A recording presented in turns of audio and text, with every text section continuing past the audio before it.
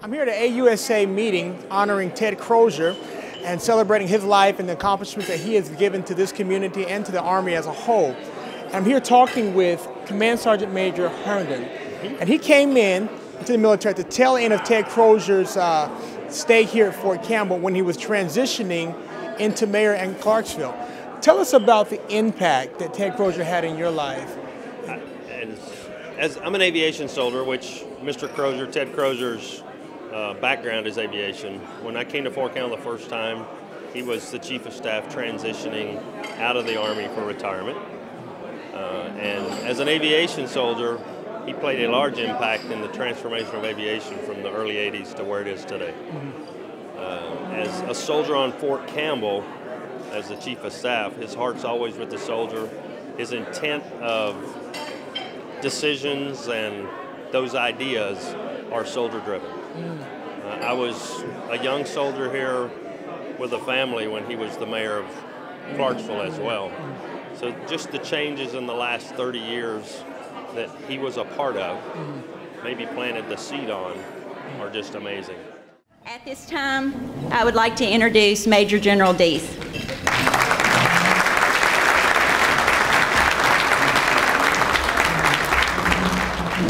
Well, thanks to Cheryl and to her leadership of this chapter of AUSA. It's good to be here. I know that within this audience we have many people who could stand here and do the same thing, because all of you have seen different facets of Colonel Wild Turkey Ted Crozier. I'll give it my best shot here in a minute. But first, you just applauded for me, but in reality, I recognize in a group like this, I'm merely a symbol, and so you're applauding our great troops, our soldiers, and their families. So, right? Okay. And sometimes maybe you would ask the question, where would we be without them? Where would we be maybe if those great veterans of times past hadn't been at Iwo Jima, or at Normandy, or at Bastogne, or at Berchtesgaden when they shut down the Eagle's Nest under Hitler in the Great 101st? Where would we be without them, you might ask, or where would we be without our soldiers today? And gratefully, we don't have to ask that question, because they have always been there. We are the land of the free and the home of the brave because of our great soldiers. And I think we recognize that. And then, where would our soldiers be without the families? You must recognize that our soldiers have steel in their backbones because of the home front. And if we don't make the home front work in the military setting, then it's not going to work.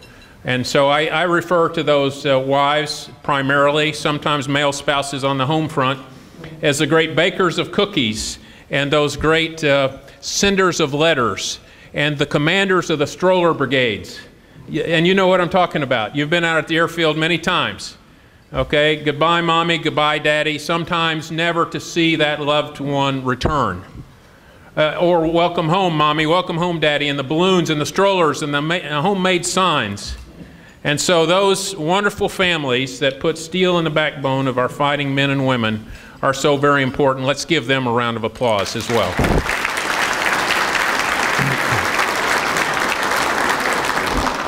It's good to see all the dignitaries here. I noted, maybe as you did when Cheryl introduced some of the dignitaries, she said all of the mayors. And she sort of said that with a note of pride. It is a point to be noted that we have all of the mayors here. We appreciate your support of these communities. I served before the Gander crash and I served after the Gander crash. And from my perspective, the Gander crash was an inflection point in this community. It was a point at which we went from being divided perhaps, and a point here in Hopkinsville and in Clarksville where soldiers were not always welcome. And then when Gander happened, we recognized we're all in this together, and we recognized the great tragedy and the pathos of that event. I write about it in Resilient Leaders because I thought it was so remarkable how these communities came together and how the division leadership led the units through crisis and then out to a much brighter future. And the good news is we memorialize that every day. Every time I drive down Fort Campbell, I see those trees. Every time I'm here in Hoptown, I see those trees. And I know that there's equal representation in Madisonville. They have a new monument there just to all veterans. And so this is such a patriotic part of the world. And when that event happened, it only got better and better and better. And so today, I would unequivocally say this is the most supportive community in the entire United States Army, United States military, wrapping arms around troops and families. So give yourselves a hand for what you do, please. Now, I'm here today to talk about Colonel Wild Turkey Crozier, and I'm going to give some of my own observations. I'm going to give some other observations. Many of you could add to this, and then we'll land the plane, because I don't want to take too long, because I know that they're going to give Wild Turkey a chance to comment, a chance to play back, and so I've been told that 5 minutes is about the right time for Wild Turkey to talk, but some of you know that could be 5 hours. So the caterers have arranged for lunch, and I think we're doing okay. Well, as mentioned, I was a young Lieutenant Dees, and had been a lieutenant in the 503rd Infantry, and then was brought up to be Tiger Honeycutt's aide. And as Tiger's aide, we had a thrill a minute, and it was a double thrill a minute because Colonel Wild Turkey Ted Crozier was the Chief of Staff. And as the Chief of Staff, you know, I saw it from the bottom up. And he was this fearsome, passionate, gregarious bearer of a man, and he would sort of overwhelm you with ideas. In fact, talking to Tiger Honeycutt, Ted Crozier, you know, he says Ted had 1,000 ideas a minute, and about one of them was good.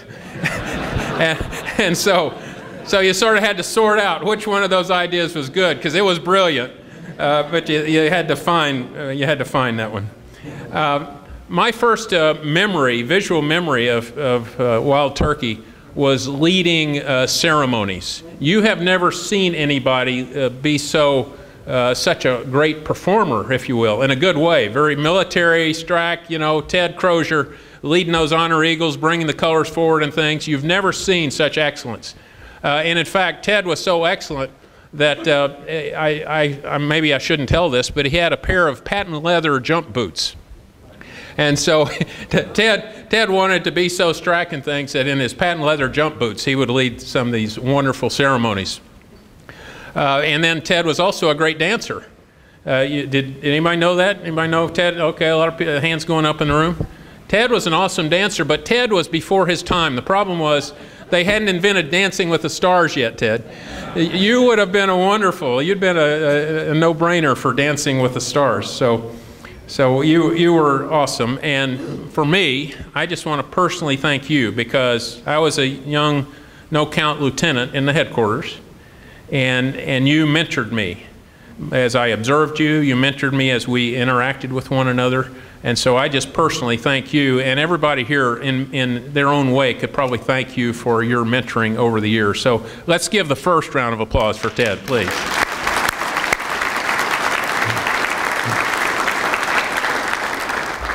Now, as I've engaged with a few people, you say, well, how did Ted get his nickname? And I was unsure about it myself, because I rolled in as a lieutenant, and they said Wild Turkey, and so I said, okay, Wild Turkey. Well, so I talked to an expert on this nickname, who was Tiger Honeycutt, quote, and Tiger said, well, that's clear. That's because of the way Ted flies helicopters. And he said, have you ever seen a wild turkey take off? A wild turkey will wallow back and forth, and finally gets airborne, and finally gets flying. And so at least that's Tiger's version of where Wild Turkey came in. That's true. And so here we have a man, Aviation Hall of Fame. Okay, he was the colonel of the regiment of the Aviation Brigade for 27 years. And he flies like a wild turkey. Something's wrong with that. I don't understand. No, but that's where his name came from. And then also I would highlight that there was one other Tiger story I can't pass up. You guys were together in Korean War. And he tells me about an instance where one night you had some guys, North Koreans, that infiltrated, and they're sort of inside your perimeter. And so here's Wild Turkey Ted Crozier with his .45, okay, and he's chasing these guys out of the wire. I mean, he's just like a lion. Rrr. Tiger said, "I've never seen such a courageous man." Now, the rest of the story, at least according to Tiger, my wife warned me. She said, "You ought to precede all these stories with legend has it." So legend has it that after the fact, after all the dust is settled, the adrenaline gets down, they checked Wild Turkey's .45 and it wasn't loaded. So he was chasing these guys around they were just as fearsomeness, they ran away. So Tiger really did say, "You're the most brave, courageous man he's ever known." And that's quite a compliment coming from Tiger, as you know. And so he has great respect for you, Ted, and he sends his greetings. Ted's leadership was recognized by many. He was the Army, he's in the Army Aviation Hall of Fame. He's in the Infantry Hall of Fame. As I mentioned, Honorary Colonel of the Regiment. And I think the greatest award that we all bestow upon Ted is none of these plaques or anything, but our respect. We have great respect for the professionalism. We have great respect for you living the Army values, Ted Crozier, before the Army values were on dog tags or in cards on wallets. You lived them, you showed them to us, and so we appreciate that. And then after you retired, you continued your selfless service. Mayor of Clarksville, we know that, and so you turned from a soldier into a statesman. You'd always had this statesman flair about you, and then as you took over leadership within the community, that continued in a great way. And then we also appreciate your advocacy for veterans, particularly the Fort Campbell Historic Foundation and Wings of Liberty. And we're prayerful that that will continue to progress and that we'll see that, come to fruition. Robert E. Lee spoke about the quiet satisfaction that comes from a duty well performed.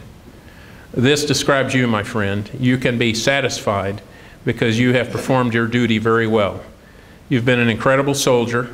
You've been a very effective statesman for those in the community and for those that need your help, the help of a political process, and you've been a selfless servant. So we all honor you, Ted Crozier, Ted Wild Turkey Crozier, and I would just say we love you and we honor you today, and let's give Ted another round of applause, please.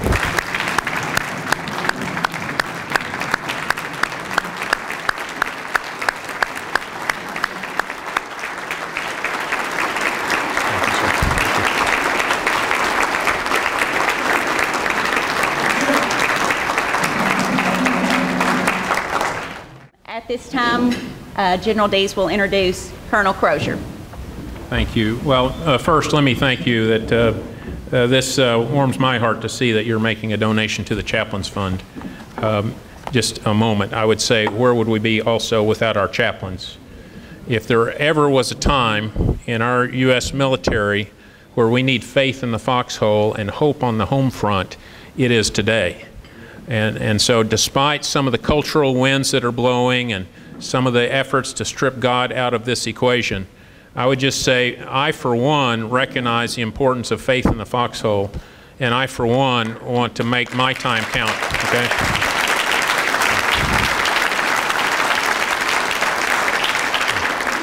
So with that, we have the honor of, again, introducing to you Colonel Wild Turkey Ted Crozier. Ted, it's over to you, my friend.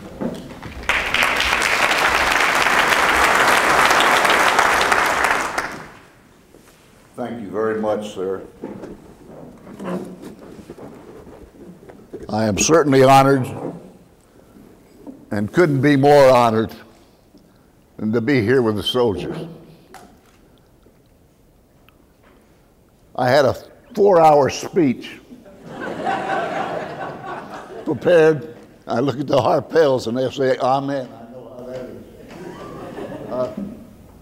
But I would just like to say that right here among you this morning, we have some real legends.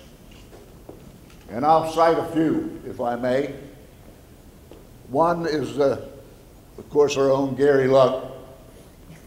And I said one time, "You mean to tell me, Gary, that you got a PhD while you command the 2nd and the 17th Cav?" He said, "That's right, Chief." And I said, "You're not working hard enough." Boy, I've regretted that remark. Also here, we have the best, where's Sandra? The best gunman that ever lived, and that's Ron Perry. We could thank the stars for Ron Perry in the 101st. He's a magnificent gunman. And seated over here on the far side is the best Chinook man that I've ever seen. He repaired all of the Chinooks that we got shot up all the time. And that individual, as well as I, wound up with PTSD. I didn't even know what that was coming out of Korea. But I kept hearing about it during SAFE, Soldiers and Families Embrace. And then after a while I turned around to General Hugh Smith and I said, "I think I have that PTSD also from Korea and from Vietnam." You noticed in the paper the other day, it didn't, Thank you very much.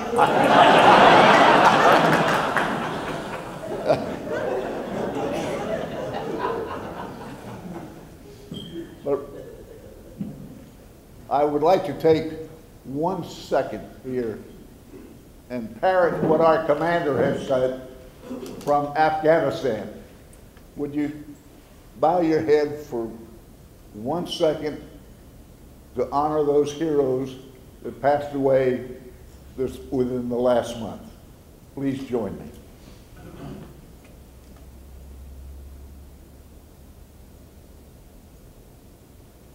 Thank you.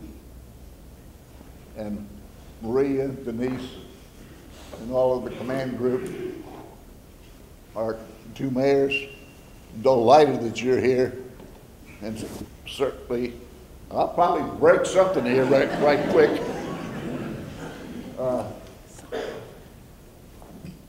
I also look over there and I say to Ron Perry's son, "Jeff, when are we going to get the football team up there at West Point?" And I'll say that to Jeff, my friend General Dees. But I want you all to know that we had one right here in Fort Campbell. And we called it the Over the Hill Gang when we were challenged by Scully McCullough, Command Sergeant Major Scully McCullough, when he was in United Way. He said, "Would you all come down and try to help out the United Way in Clarksville? And would you play?" Harvey Appleman played, Gary Luck played. We had a great football team, and we only beat the University of Tennessee Stars, Austin Peay Stars, can't think of one of the other stars, but 37-14, I believe. And they presented a great big trophy, and it showed an ambulance up there and said, "To the Over the Hill Gang." So I'm delighted by that. Going back to my friend Bud Sherrill. Bud's lovely wife was my secretary as mayor. And I want everyone here to know I had a lovely head of hair when I went in as mayor. Not true. Not true. But things were pretty tough at that particular time because we had 10% unemployment. We had 14% inflation rates. We had 20-some% interest rates in the bank. And I think the only thing I could comment on my being mayor was I must have done something right because we only had 3 banks in Clarksville. Now we have 11 or 12. So there had to be something working there. And then we annexed St. Bethlehem, my downfall. However, I felt like it was the right thing to do. And my comment was, we didn't fight in combat to come back and have somebody say, we don't want you to annex us. So we did it anyway, but I had Bobby Good and Mary Jo Dozier came in and said, Ted, don't do it. If you annex St. Bethlehem, you'll be defeated. I said, we're going to annex them anyway, and we did. But we just brought in a $70 million shopping mall, Governor's Square, and that upset a lot of people, but it also, mayors, bless you. Let's see, I get 20% of that. I am so honored, and as I think, as the shadows get longer for me, my old buddies, Colonel Scotia Bob Jones, who jumped in Holland, and we went over there so many times, every 5 years we would be in Holland. And we marched in the parade. The 101st was the only military unit that ever marched in Eindhoven, active duty. And I can remember it now, but I won't relate that because that would take about another 2 days. And my other buddy, Art, the Godfather Lombardi, Bob Dees would be very polite about it. He said the chief would nail somebody and then they'd go right on down to see the Godfather and he'd pacify. But when I talked to him every night. Every night I would talk to Bob Jones. Every night I would talk to Art Lombardi. And I'll see him on that far shore. And with Jimmy, Terry, and Savella sing Fly Away. And when they sing Just a Closer Walk with Thee, I'm coming, Bob Jones. What do we need? We need God in our marketplace. We need God in our government. And if we don't have that, we're all losers. And you are not losers. You're winners. God bless each and every one of you. Thank you so much for this honor.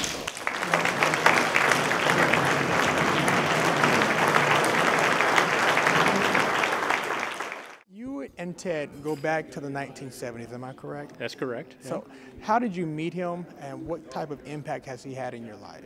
Well, after some time as a lieutenant in an infantry unit, I was the aide to General Tiger Honeycutt, who's the assistant division commander, and Ted Crozier was the chief of staff of the division at the time. And so I saw Ted on a daily basis, and I saw a lot of humorous things. I saw his character and his leadership and his courage. And then also I was very grateful that he was a mentor to me and many others. You know, I was just a young lieutenant, but he invested in me, and I'll be forever grateful and forever a friend. What would you say should be the takeaway for the average person from this ceremony? What should they start trying to live out? Yeah, you bet. Well, I used the phrase by Robert E. Lee that says, the quiet satisfaction of a duty well performed. And so Ted Crozier, above all else, performed his duty well. He was an outstanding soldier. He was an undying patriot as the mayor of Clarksville and for other good causes, and basically was a selfless servant. So my message to the people that might be listening to this is you can do no better than Ted Crozier as a man of faith, as a man of family, and as a man that served selflessly in uniform and out of uniform for decades. We can do no better than emulate his example. Yes, sir. Well, thank you for your time. Tell me a little bit about what this event meant to you. Oh, this is what it meant to me was not honoring me. Right. It was honoring the troops. Right. You know, they are the best I've ever seen, and I've seen them. I was in World War II, Korea, Vietnam. The troops are so much better now than they were then. And I was there with a bunch of old guys like the 101st, and I was the only one that could sing Rendezvous, as an example. So I taught the division band how to sing Rendezvous, and I had all of the battalion commanders and their wives on the general's birthday. And I said, how do I get them outside? I had the band outside, all battalion commanders and brigade commanders and their wives with song sheet. And so I said, General, we used to land helicopters right out in front of the headquarters, the old headquarters. Right. And I said, we have a problem. And he got up and ran out. He beat me out there. Right. And opened the door. Everybody started singing "Happy Birthday to You." He said, and then to shorten what he said when I retired, he said, a little bit of wild turkey goes a long, long way. And that's true. Now, you were mayor of the city of Clarksville Yep. back in 1978, if I'm correct? 79 to 87. 79 to 87.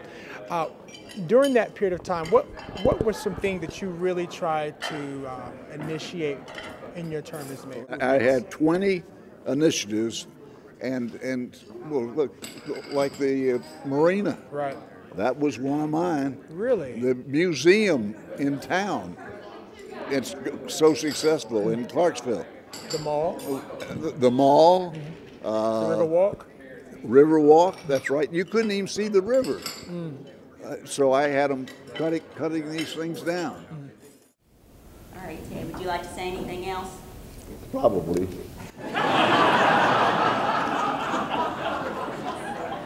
your 5 minutes of that? My 5 minutes is up, and every day, when I wake up, I thank my Lord.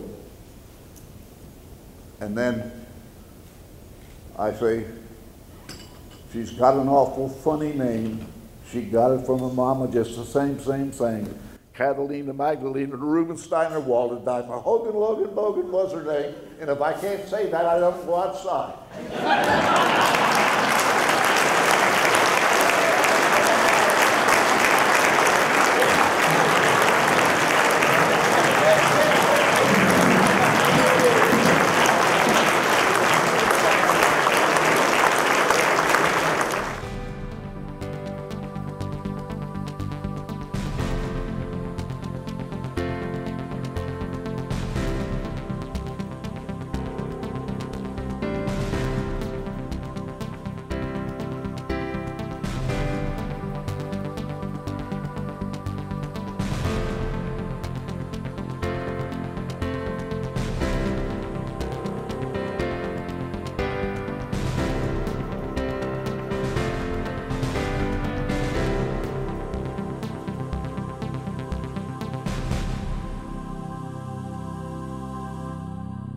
He has 2 hairs right on his head. One of them's blue and the other one's red. Catalina Magdalena. Sir, how would you want people? This event was set up to honor you, but your focus seems to be on people loving other people. Yep, that's right. If you could have one takeaway that you want people in this community to start doing when they see this interview. Love one another. Yes, sir. Everyone love one another.